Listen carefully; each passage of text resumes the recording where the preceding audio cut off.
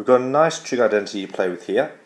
We've got cosec of theta minus sine of theta on the left hand side, and on the right hand side we have cos squared theta over sine theta. Okay, so let's start with the left hand side. Now, we're going to use our strategy to turn everything into sines and cosines, which is usually a good strategy to solve these things. So we know cosec is just 1 over sine, so the left hand side can be turned into 1 over sine theta minus sine theta.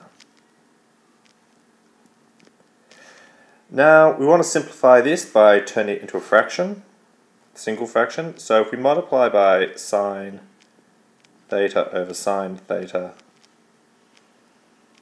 our second term, we're left with 1 over sine theta minus sine squared theta over sine theta.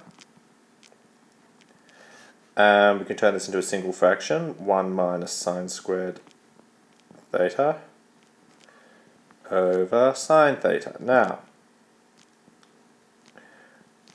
we want to turn this 1 minus sine squared theta into a cos squared theta to make it match the right hand side. And we have a trig identity that we can use here. We can use the simple Pythagorean identity that sine squared of an angle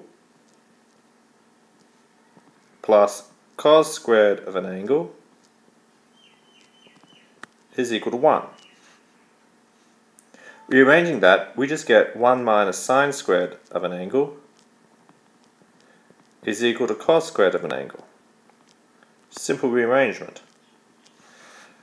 So, using that Pythagorean identity, we get left hand side is equal to cos squared theta over sine theta, which is just our right hand side. So our identity is proven. So notice the strategy that we used here. Just manipulate one of the sides. Sometimes you can't always do that. We converted everything to sines or cosines, and we used our Pythagorean identity.